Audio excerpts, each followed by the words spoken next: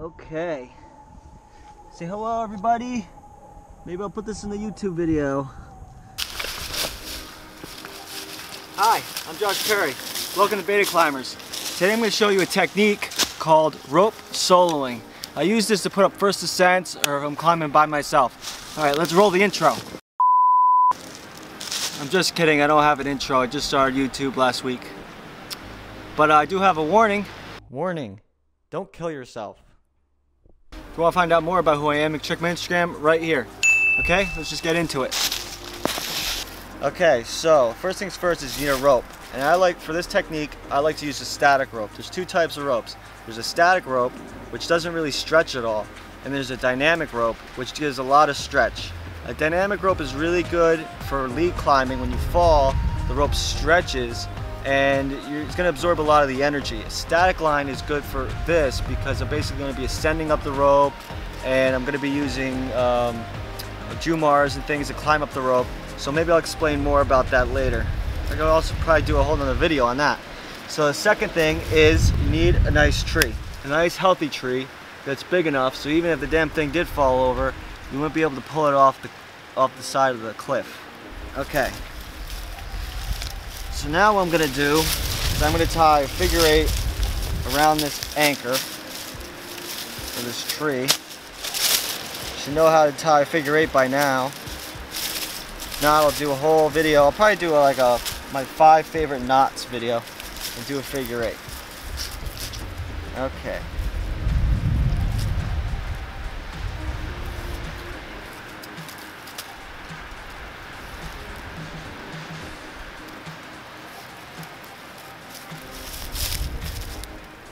There you go, enough tail. Okay, looks good. Now let's get over to the side of the cliff. When it comes to climbing, you're really only as good as your anchor. If you ain't got a good anchor, you ain't got anything. Now we're here by the edge. It's pretty windy today. Whenever you're near the edge, you always want to be tied in. A lot of climbers have lost their lives before because they throw things off the edge, and sometimes whatever you throw off the edge sticks to your hand and takes you off. So you don't want to be down there too quickly. So stay tied into your anchor when you get near the edge. You take your rope and you chuck it off. But usually before you chuck it off, you want to yell rope because someone might be down there and they don't want to catch a rope in the head. Just for good etiquette, you always want to yell rope before you chuck a rope off the end. So rope. Okay, yeah, well that was a bad example, but you get my point. Now I'm switching to GoPro mode for the rappel. Here we go. Oh look, an inchworm.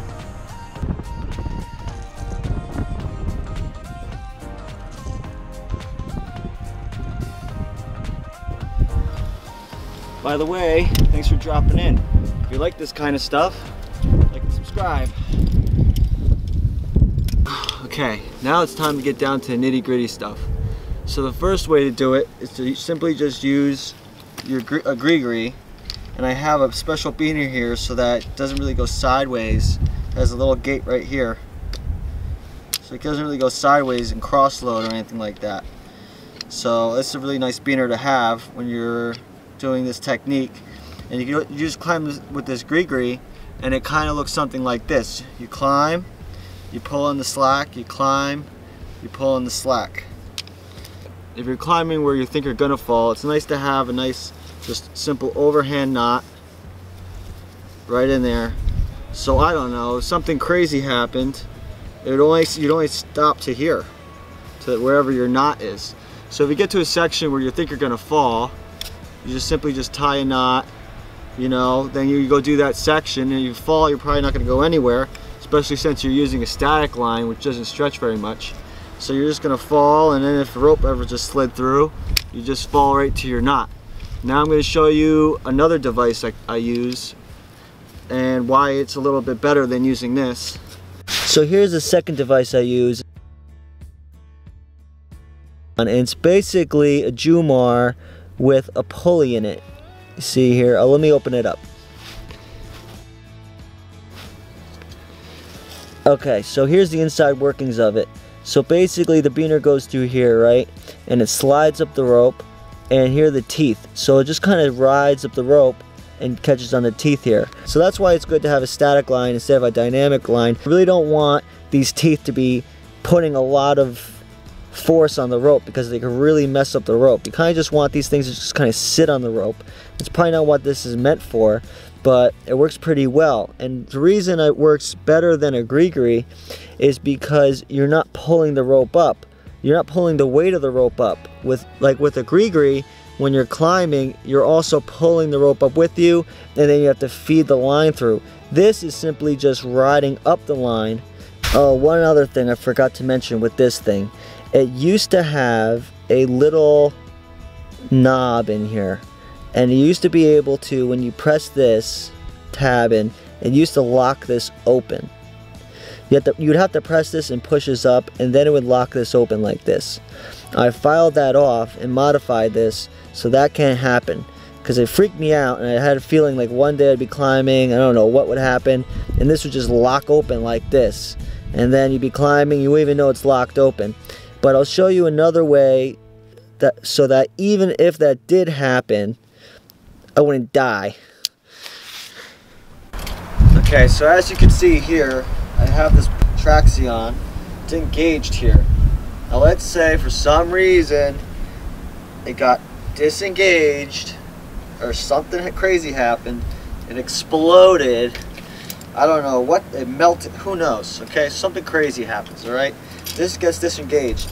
What I'll have is I'll have two carabiners with opposing gates right here and on my other locker, and it'll fall down and it'll hit this knot. So that way this is a backup to this, which is my knot. So if I ever got to a hard section or something, it freaked me out, I'd tie a knot in the rope, and if I fell, I fall right to this, and that's just backing this up here. Now, a fall on this would kind of look something like this. Falling. That's about it. I'm not falling on this device in any kind of crazy, forceful way.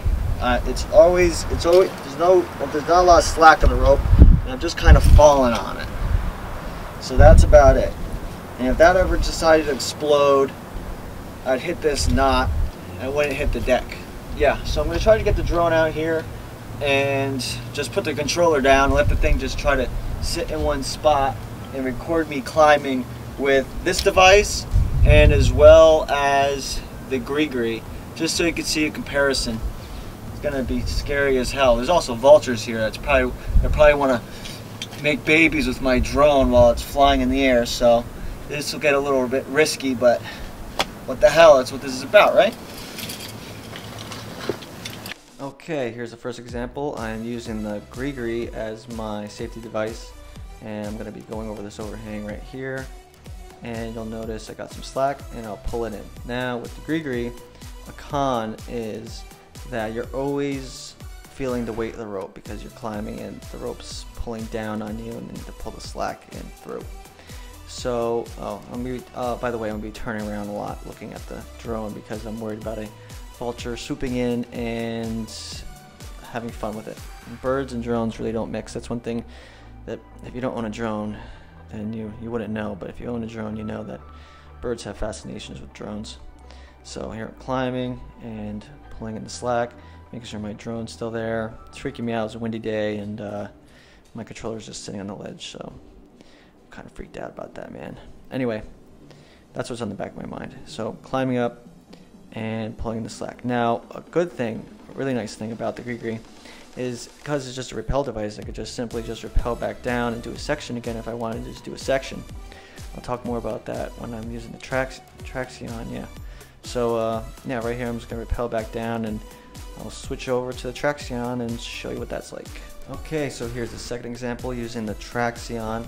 Now, it's not the best example because I still have to fiddle with the rope, and you're going to see me do that right here. And that's because the rope's not weighted. Once you're up higher, there's more weight on the rope, and it kind of just slides through. Or a second option is if you have a bag, or like my camera bag I have there, which is what I did later, is I tie that to the rope, and then the rope's always weighted, and then you can just focus on your climbing and focus on the birds and the weather, and you don't even have to worry about the rope. You're just sliding right up it. Now, a con to this is, let's say you wanted to go back down and you wanted to repeat a section that you liked, well, now you have to switch over to your rappel device to go back down, which with the GriGri, you're already on a rappel device, so you just go back and do it. So if you're just doing something that you want to repeat a bunch of times, it's probably better just to use the GriGri. But if you're just gung-ho, want to start from the bottom to the top, day out on the cliff by yourself, then this is probably a better option. I enjoyed it a lot. So yeah, if you ever get to something like where it's freaky, like right here, it'd probably be nice to just tie a knot, and then I don't have to worry about falling and hitting any ledges down there. So now I'm like, oh wait, I want to go back down, but hi everybody. Now I want to go back down, but I need to switch over to my GriGri. Also, when you're doing this, you're going to want a Jumor setup or Jumor system, because if you're just coming down, just exploring the cliff, you're going to want a way out. So bring your Jumor system, and if you get to something that you don't want to be on, you want to get the hell out of there, then you can just escape that way. I'll probably be doing some Jumor technique tutorials later. What else? Oh, the rope, since it's just a fixed line, the same rope is touching the same piece of rock, and it's not, the rope's not going up and down, but the rope is going back and forth over the same piece of rock. So you really want to be mindful of that and not have your rope going over something sharp, because that's a good way to get your rope cut and you plummeting to your death. So be mindful of that. So if you like this video, like and subscribe, and I'll make more videos like it.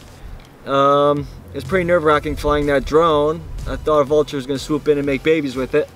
And then trying to land it was even more terrifying. Here's like a little clip of that.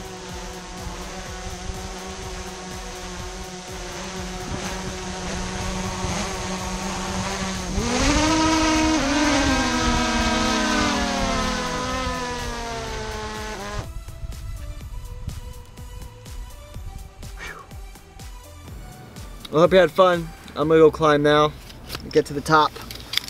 See you guys at the top. Subscribe for more! Subscribe for more. And like and comment.